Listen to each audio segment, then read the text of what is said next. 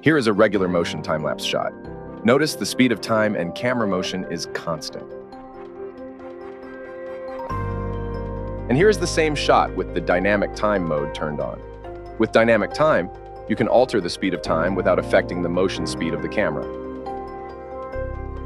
By using the dynamic motion mode, you can keep the speed of time non-affected while being able to alter the speed of camera motion.